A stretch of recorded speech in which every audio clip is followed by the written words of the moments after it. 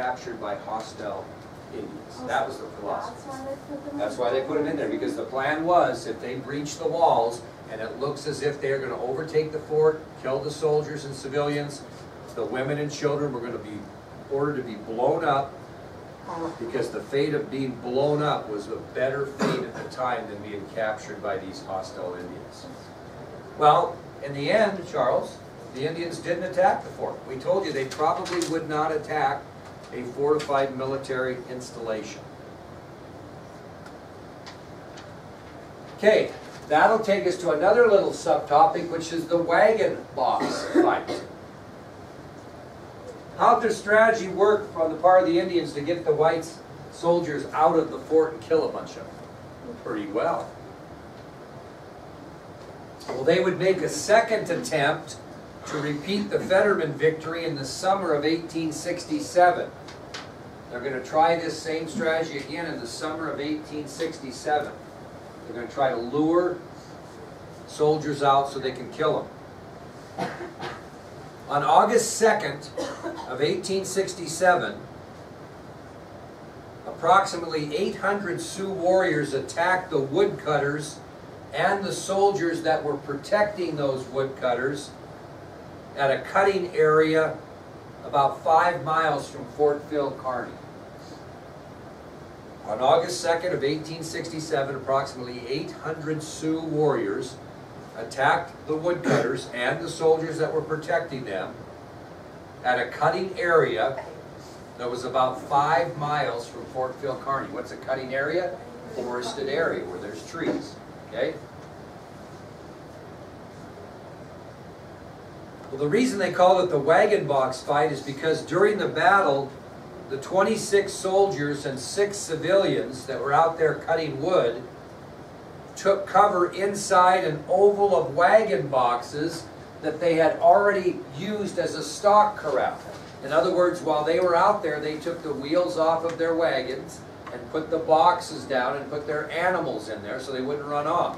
Well, once they got under attack by these 800 Sioux, and by the way, how many are there total for them? 26 and 6 is 32. They take cover inside that oval of wagon boxes that they had used as a stock corral while they were cutting the wood. So it's going to be 800 against 32.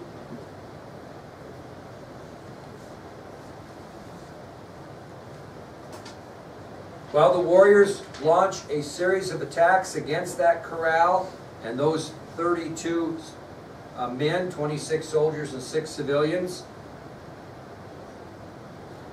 The soldiers were commanded by Captain James Powell, and they were all armed with breech-loading rifles. Breech-loading rifles. Anybody know what a breech-loading rifle is? I have one. They were the rifle of choice at the Battle of Little Bighorn. Anybody know what a breech-loading rifle is? You load it. If your baby's born breech, the baby's born backwards. So the breech loaders are ones that are, you pop up, put the 45-70 shell in, pop it down, shoot it, pop it up, put the 45-70 shell in. They're carbines. Most famous, I have one, is a Springfield 1876 carbine, was the ones used at Little Bighorn, but these were obviously earlier years. Okay? Well, Captain James Powell and those 32 men unbelievably hold off these 800 warriors until a relief force can come from Fort Phil Kearny. They hold these warriors off.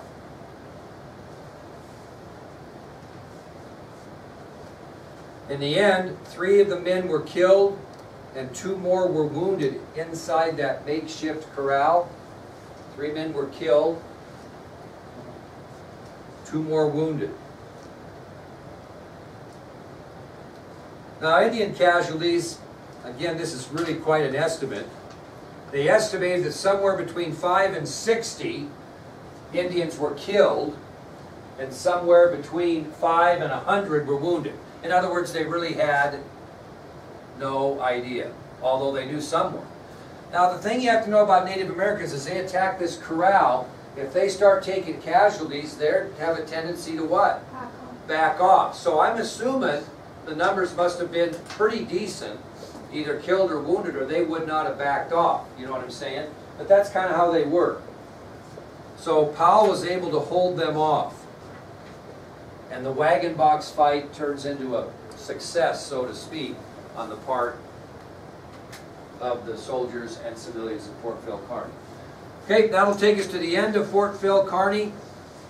Whatever happened to this fort, like I said yesterday, it was a short-lived fort. When was it, when they start construction? July 13th of 1866, right? In January of 1867, think about that, July, August, September, October, November, December, 5 months after the construction began, Colonel Carrington was relieved of his command at Fort Phil Kearny, and they restationed him at Fort Casper. So 5 months after the beginning of the construction of Fort Phil Kearny, Colonel Henry B. Carrington was relieved of his command and was restationed at Fort Casper.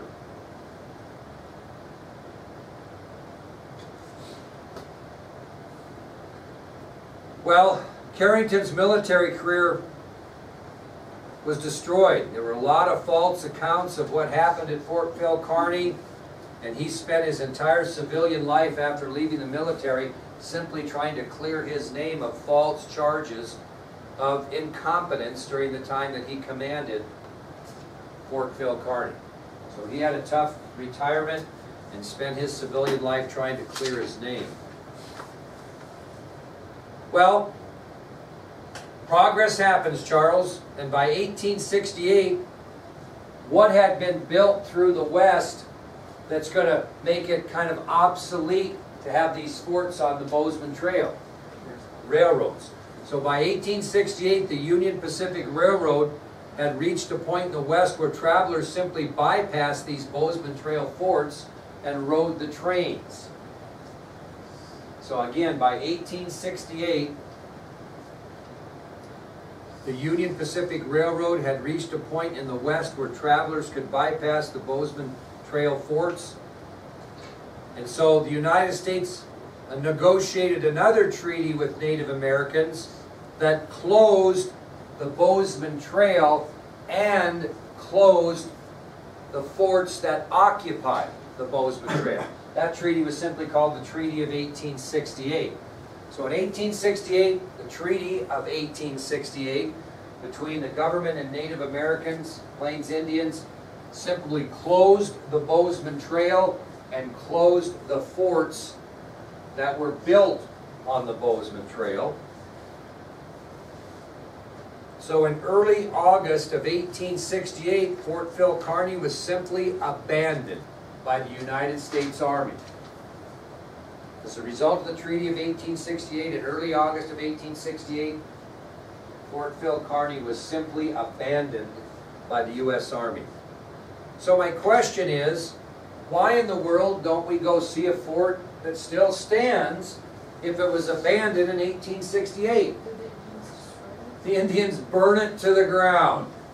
It was a symbol of a disruption of their way of life, and as soon as that fort was abandoned, the Cheyenne Indians burn it to the ground.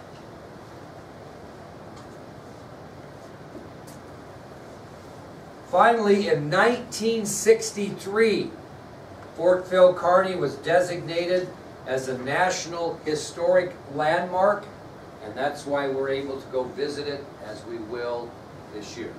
So finally, in 1963, Fort Phil Kearny was designated as a National Historic Landmark and is open to the public today.